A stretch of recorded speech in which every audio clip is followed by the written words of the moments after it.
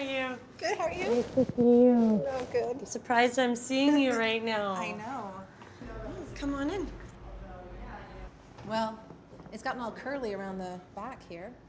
Those are new? I know, but it's really thin up top. And I had long, luxurious blonde hair. And in March of 2008, I got diagnosed with stage 4 follicular lymphoma. And so I came into the shop and I told Amber that I was about to lose my hair through chemotherapy. And so we had a little tear. And then she put my hair in a ponytail and she cut it off. And we decided to just face it. And don't get all weepy about it, we're just gonna face it. It was such an emotional day for me when we cut your hair off there. So, No being babies about it, just do it.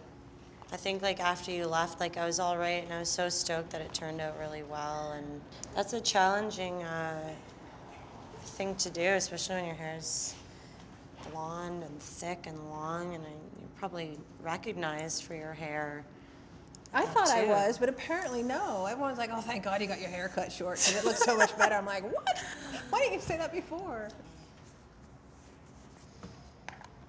Fabulous. We're done. We're done. It takes so much that was way longer. too easy. Bye, Kelly.